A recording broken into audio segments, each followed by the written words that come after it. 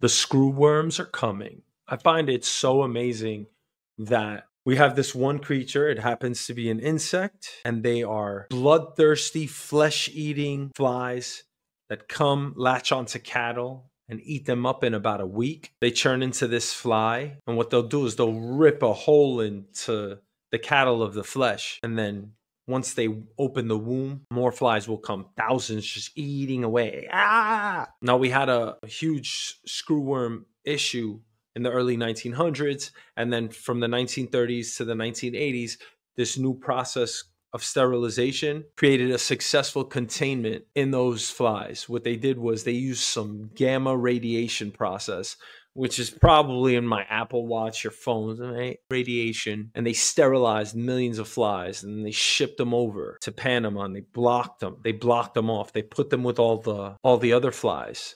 And if enough of them have sex, but a lot of them are sterile, males, which can't reproduce, right? Then the population would dwindle over time. And now we have to do that again because they are finding flies in Mexico. And if it spreads, then likely the cost of meat would go up because we would be losing a lot of animals, unfortunately, a lot of livestock. But I find this so compelling because this is like a period in time. This will be written in the history books that we saw this nasty little screwworm. And if you think this is the part of the video where I'm just trying to give you a nightmare, even though I hate them myself, like, I don't want to see this. It's nasty. But you know what?